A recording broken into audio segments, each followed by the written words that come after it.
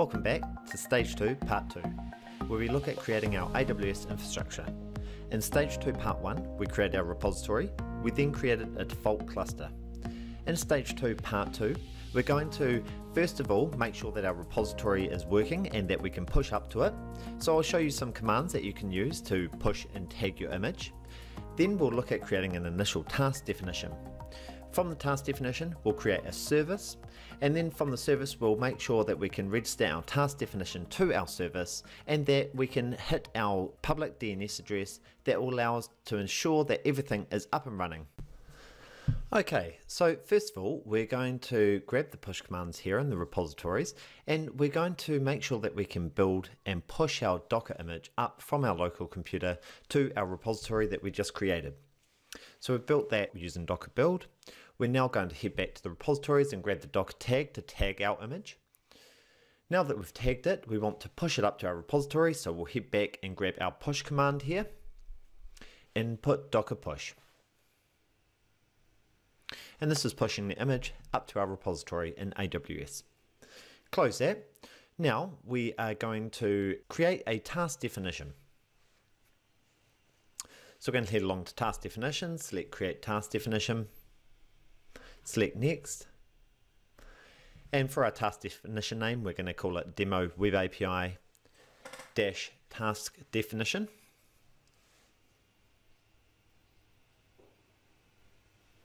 We're going to select a task role.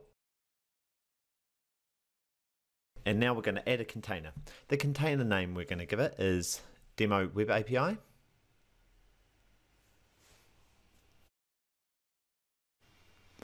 Container. We're going to grab the image from our repository, so we'll grab the repository URI there. We'll copy and paste that into image there, and we'll add latest to the end of our image name. We're going to give it a memory limit of 128, and we're going to say port 80 and 80. That should be it.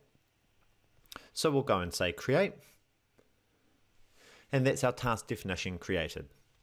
We're going to head along to clusters now, where we'll add the service to our cluster, and we'll assign our task definition that we've just created to our service.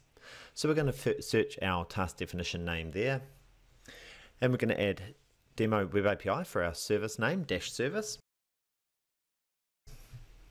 We're going to spin up one task, and we'll select next. We're not going to add any load balancing, and we're not going to adjust the service. So we'll say create and say view services.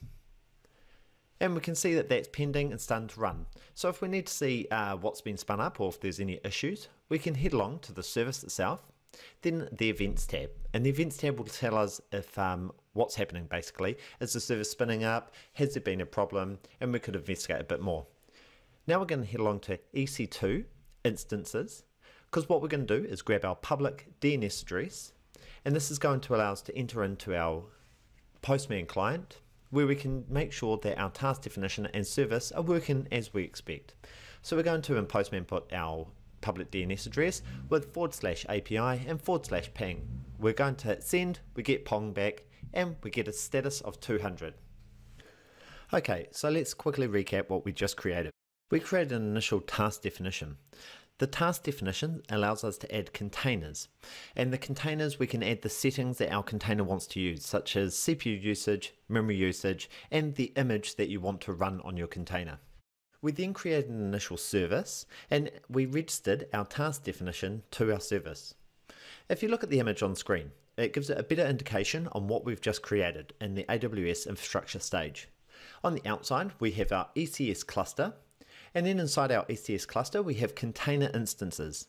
In our demo example, we only have one container instance. A container instance is an EC2 server, but we can have one or many container instances within our cluster. We then have a service inside our instance, and inside the service we have a task, and a task is an instance of the task definition we've created. That concludes Stage 2, Part 2. Head along to my next video where we look at Stage 3, creating our Bitbucket Pipelines YAML file.